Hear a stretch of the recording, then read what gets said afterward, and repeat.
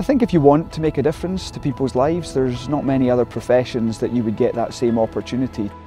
I was studying artificial intelligence and robotics, and I realised very quickly that that wasn't really for me. I got a job working in Nationwide Building Society. I worked there for nearly 10 years, at which point I went back to university, finished my degree, and then did a postgraduate diploma in education. Teaching in Moray is really rewarding. We've got a range of schools, from single class schools right up to big primaries, and teaching here, it's a thoroughly rewarding experience. No longer is it just about making sure they're getting a good education in literacy and numeracy, but actually now making sure their health and well-being is good, making sure that everything for that child is there to support them.